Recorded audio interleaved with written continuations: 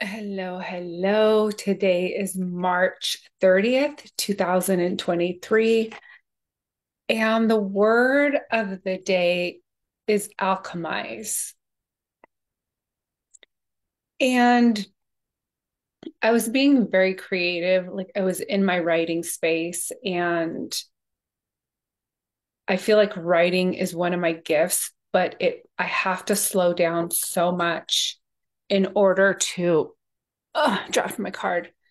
In order to write and it I have to like be in a different kind of space to listen to the words that want to come through and be able to place them on the paper in a way that I feel is best. And so with this word alchemization, I was thinking, I usually say affirmation, and I'm playing with the inner child concept. And it's like when we become adults, we lose that innocent, loving, truth telling child from a place of purity because it's like kind of washed out through us. It's like we're not allowed to say the truth from an innocent place, from a perspective, from a place of where we can actually have a dialogue about to philosophize. And of course, I'm a Sagittarius, so like philosophy and philosophizing about like an issue, I find very interesting. It's kind of like trying to solve an equation. And I don't know if you've ever seen the movie Good Will Hunting, but in Good Will Hunting, he was able to solve the equation where the other students couldn't. And he wasn't even in college. He was like the janitor, I believe. And so, but if we don't philosophize, if we just like, we don't want to hurt somebody's feelings, then we're doing a disservice to ourselves and to others and growth as a global consciousness, if you will. And as I was writing, I decided to give my inner child a role, like where my inner child can play with me in my work, in that it can check my sentences to where they don't feel right, where my ego is more in there than unconditional love, like a pure channel download to the best of my ability with where I'm at. And and so it's usually like a feeling, a nudge. So, or I'll ask my inner child to check this sentence. And another way that I decided that I want my inner child to get to participate in my life and to bring that fun aspect to our manifestations is, instead of affirmations, I want to use casting spells because as children, we really believed in magic. And the key word is we believed in magic. And I felt like casting spells brought about a more fun and exciting way to manifest. And so with the word alchemization, the the the the spell that I came up with is I now alchemize all that I am experiencing by commanding the spirit of unconditional love within me. I am alchemizing. I am now alchemizing all of my experiences by commanding the spirit of unconditional love within me. That was my spell. So I want to alchemize everything into unconditional love.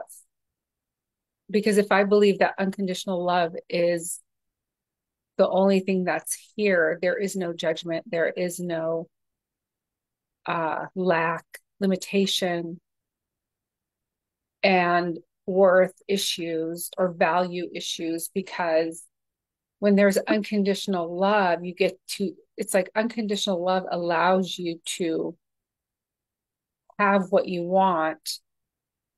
There is no conditions concerning your worth or your value. It's more like you want this, you get to have it. And that's how I see manifestation. And so,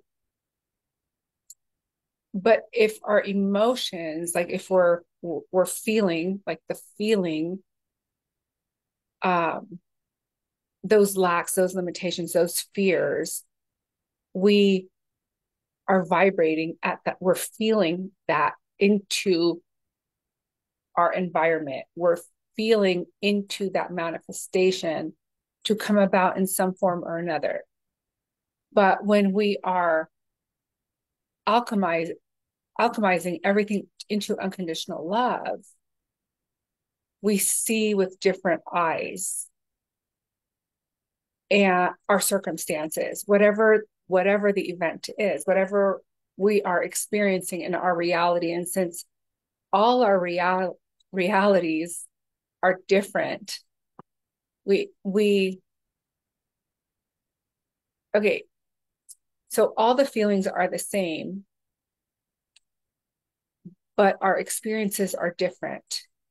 So fear is fear, no matter where you're from, right? Love is love is love, no matter where you're from. Everybody knows a smile is a smile, no matter where you're at in the world.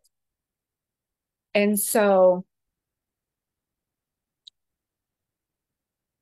when you see your life from a place of unconditional love, you are able to be in truth and see things how they are, not how the ego mind, if you will, fear, uh, judgment, anger, resentment, anything really that's not on a higher frequency. And so in order to get into a higher frequency, you alchemize all of that with unconditional love. And that's something that can be summoned from within us. And so those are the two things about the inner child. I'm curious to see how you will allow your inner child to be present in your life with where you're at today. Like, where can they participate? Where can they be a part of what you're creating, what you're living? Because these parts of us really, we need them to be whole and complete. And it lets your child, if you've experienced abandonment or, you know, the different array of negativities, right? Some people have experienced like they're not allowed to speak. They're not allowed to play. They're not allowed to do different things, right? Like every child grows up different. And it's like, well, what would your inner child love to learn? And so that's just something that I thought I wanted to bring up since I was working on it. I wanted to share it with you because I want to be a well-rounded person and not like, shut my inner child out with like no play, no creativity, like she doesn't get to have fun. She doesn't get to express herself. She doesn't, like that is not going to work if you want to be like all aspects of yourself. Like you have to uh, honor that part of you that perhaps went through so much trauma and wants to hide and doesn't want to come out. And so we got to create outlets for the inner child to have a place in our adult lives. And there was a lot more that I was creating, but I thought this is relevant in like you can still use affirmations if you like. But I'm gonna start saying casting spells because to me it represents magic and wonder and fun and believing and imagination and all those amazing things that we get busy about our lives and forget about that are really, really important to embody and bring forth in our daily life. And so the card of the day is Five of Swords. And we've seen this card before, but today I kind of want to take it from a place of boundaries.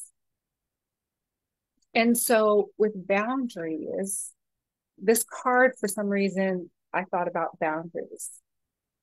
And boundaries to me are things that like I believe in. For example, it's one thing to have like a drink at the restaurant and you've been there for like, your toxicity level is low. You've been there for a while. You only had one drink, um, and you drive home and your alcohol level is below like the toxic level of driving. However, my boundary would be if you get drunk in a way to where you're just stumbling, that's a boundary for me. Or another boundary would be like if someone had an open container while we were driving, I would not want to ride with them. These are my values, my personal boundaries. And so, what I was thinking, what I was getting from this card, it's like stand your ground and your boundaries, and you will stand in your power because if you feel like that's what's right for you, excuse me, that is right for you. Another person doesn't have to agree with that. And in that, you'll be standing up for yourself and,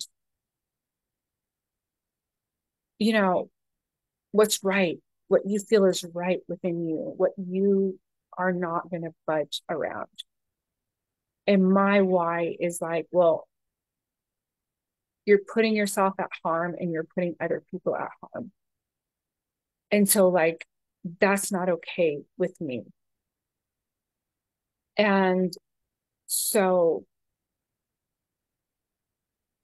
and not only that, it's like when you set your boundaries, you actually get to see who really respects your boundaries and who doesn't. And you get to decide whether they get to be in your life and how much, right? And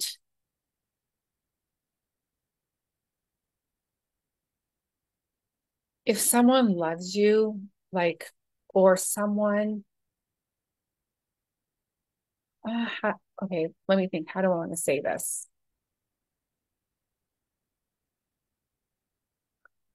Like, I believe in free will. Like, people should be able to do whatever they want as long as it doesn't hurt other people. Like, okay, so they want to hurt themselves, that's fine. But the minute they put other people's lives at jeopardy, that's where I have an issue. I mean, I do have an issue even when they harm themselves. However, I truly believe in free will. And because, like, that to me is like a sacred gift that we all have that we can choose to use however we want. Like, even God won't take away our free will, Spirit won't take away our free will no matter what. We are free agents, we are sovereign beings. And so to choose to do the loving thing, the right thing, is a free will. And that's like the world we live in, right? Like, that's reality. Now we do have laws and stuff like that. However, we all know that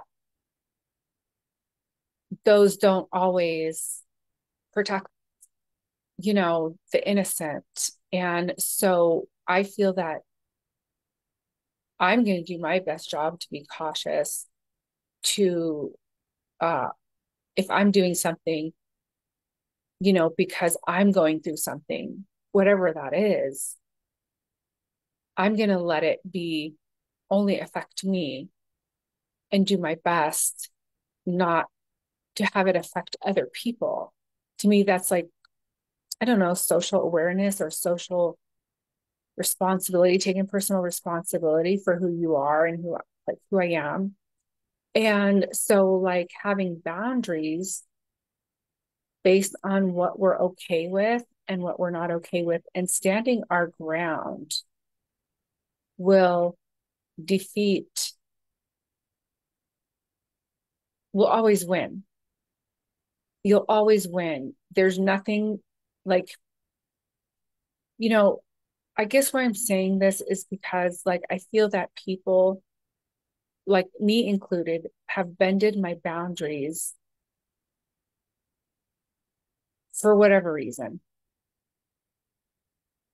And, but we don't stand in our power, and we don't stand in knowing who we are and what we stand for if we don't stand for our boundaries and we don't communicate our boundaries.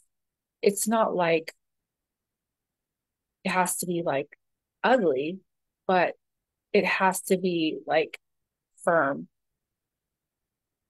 And so you show people like what you really stand for so they have a clear picture of who you are.